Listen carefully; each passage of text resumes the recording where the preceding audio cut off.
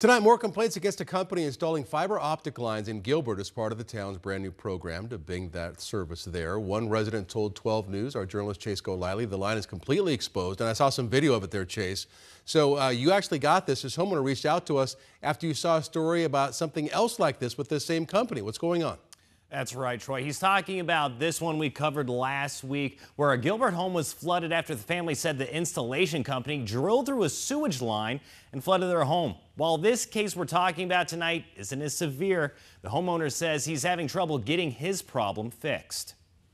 They didn't clean the dirt up. When Don Prather learned his Gilbert neighborhood was getting high-speed internet through fiber optic, We were certainly excited about it. what he's not happy with is how it was installed. It's a bit of a mess, That fiber optic cable that's supposed to be buried, and it's just completely exposed. saying this has been going on for months. When workers first came out to install, They actually laid the fiber right across the top of the driveway, and we had to drive over it for a month or so. then when he called the company to have them fix it, They put some not great looking caulk down and some duct tape. which isn't doing the job. That's the cable right there. You can see it wanting to pop out already. You still have wire exposed right there. Yes, there's a good 5 or 6 feet of wire there. We were worried about families and kids tripping over it. Prather says he's called 3 times to have them bury the line, but nothing happened. In one case, his work order was closed, with officials saying they did bury it, but as you can see, that's not the case. It's very frustrating.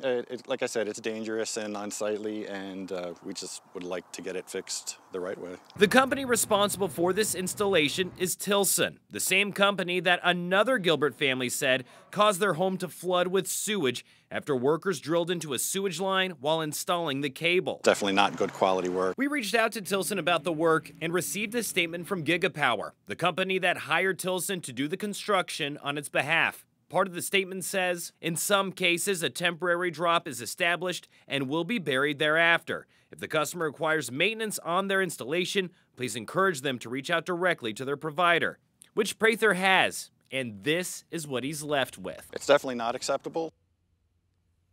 Now, walking around that neighborhood, I did see at least one other home that appeared to have the same issues. You can see right here with that fiber optic cable totally exposed.